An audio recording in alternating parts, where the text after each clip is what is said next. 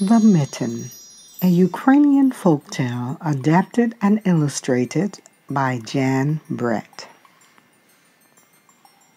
Once there was a boy named Nicky who wanted his new mittens made from wool as white as snow. At first, his grandmother, Baba, did not want to knit white mittens. "If you drop one in the snow," she warned, "you'll never find it." But Nicky wanted snow-white mittens, and finally Baba made them. After she finished, she said, "When you come home, first I will look to see if you are safe and sound, but then I will look to see if you still have your snow-white mittens." So off Nicky went. And it wasn't long until one of his new mittens dropped in the snow and was left behind. A mole, tired from tunneling along, discovered the mitten and burrowed inside. It was cozy and warm and just the right size, so he decided to stay. A snowshoe rabbit came hopping by. He stopped for a moment to admire his winter coat. It was then that he saw the mitten, and he wiggled in, feet first. The mole didn't think there was room for both of them, but when he saw the rabbit's big kickers, he moved over. Next, a hedgehog came snuffling along.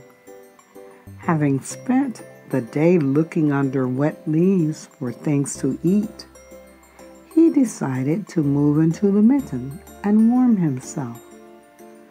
The mole and the rabbit were bumped and jostled, but not being ones to argue with someone covered with prickles, they made room.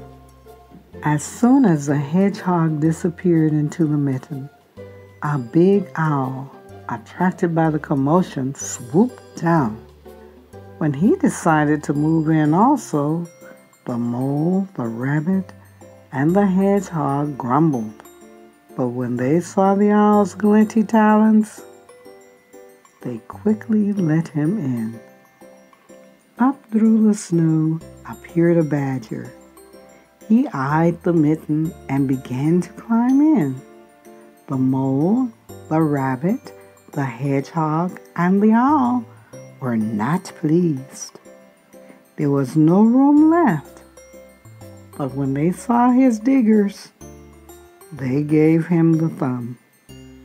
It started snowing, but the animals were snug in the mitten. A waft of warm steam rose in the air, and the fox trotting by stopped to investigate. Just the sight of the cozy mitten made him feel drowsy. The fox poked his muzzle in. When the mole, the rabbit, the hedgehog, the owl, and the badger saw his shiny teeth, they gave the fox lots of room. A great bear lumbered by. He spied the mitten all plumped up. Not being one to be left out in the cold, he began to nose his way in. The animals were packed in as tightly as could be.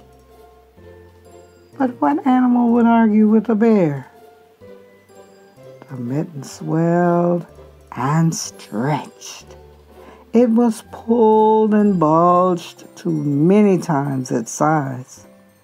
But Baba's good knitting held fast.